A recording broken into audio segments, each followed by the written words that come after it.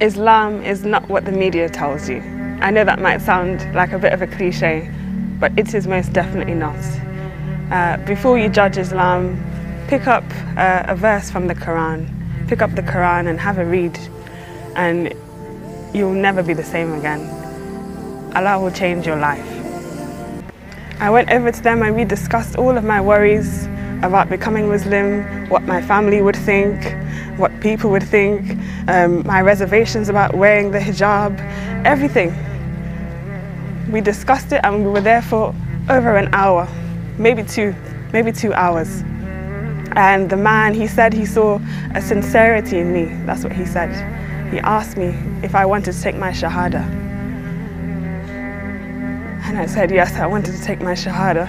People were crowding around. I didn't care. It was the happiest day of my life. And when I stopped and I took my Shahada, I felt as though a weight was lifted off of me. That all of those demons that were surrounding me, that the devil had put on me to try and keep me away from Allah, they were all gone in that moment.